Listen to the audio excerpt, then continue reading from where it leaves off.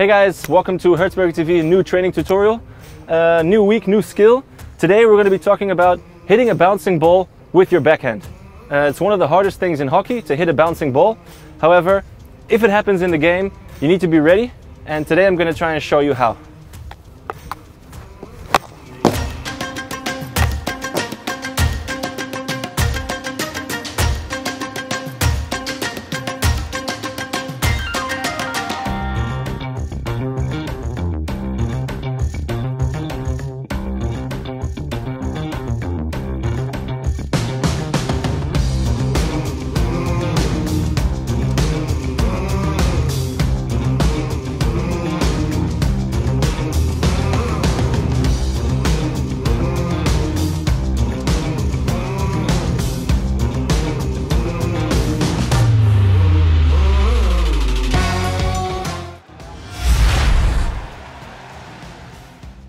So, where do we start?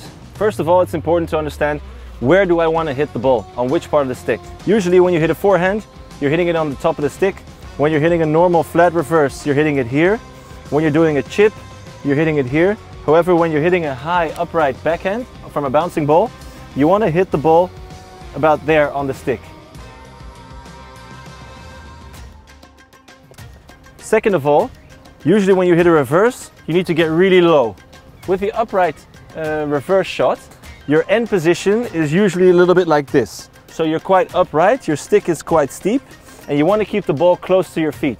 If your ball is too far away, you can't get power and good contact. If it's close to your feet and it's bouncing, you want to make an upright position and hit the ball like that.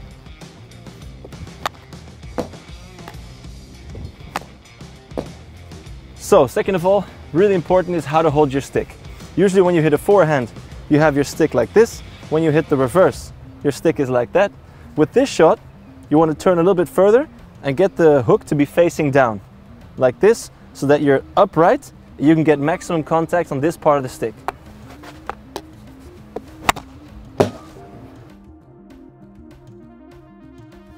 Another thing that's really important is to keep your head above the ball. With other shots, your head is quite far away from the ball. So for example, with a reverse, your head's quite far away. With this shot, your end position needs to be like this, that your head and your shoulders are pretty much right above the ball. Why? It'll give you best balance and maximum power.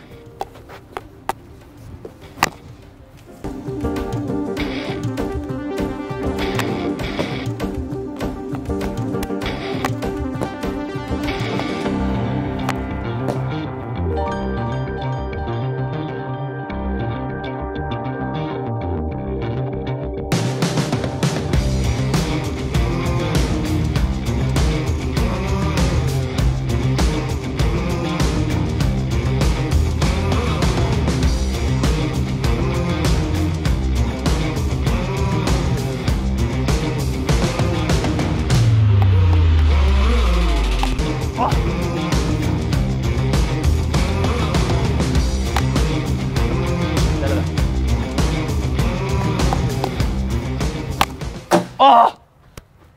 Maar die is wel lekker.